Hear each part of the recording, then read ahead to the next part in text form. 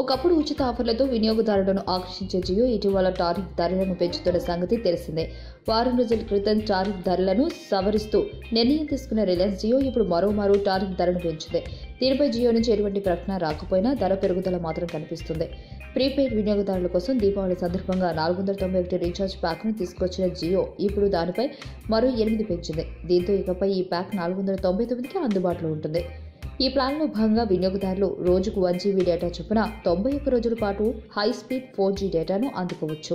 ప్రస్తుతం జియో అందిస్తున్న ప్లాన్లలో ఎక్కువ కాల పరిమితి ఉన్న ప్యాక్ ఇదే. టారిఫ్ ధరను 8 పెంచిన జియో దీనిపై అధికారికంగా ఎటువంటి ప్రకటన చేయలేదు. జియో వెబ్సైట్లోనూ ధర పెంపునకు సంబంధించిన వివరాలు లేవు. అయితే జియో యాప్లో మాత్రం 491 బదులు 499 కనిపిస్తుంది. నేటి నుంచి ఈ టారిఫ్ అమల్లోకి వస్తుందని తెలుస్తుంది. గతేడాది జియో తన సేవలను ప్రారంభించినప్పుడు 499 ప్లాన్పై రోజుకు 2G, 4G డేటాను అందించేది. ఇక జియో ధనాధన్ ఆఫర్ ప్రకటించినప్పుడు మాత్రం 509కి 2G డేటాను ఇవ్వడం ప్రారంభించింది. ఈ వీడియో మీకు నచ్చినట్లయితే లైక్ చేయండి, షేర్ చేయండి. మరిన్ని అప్డేట్స్ కోసం మా ఛానల్ని సబ్స్క్రైబ్ చేయండి.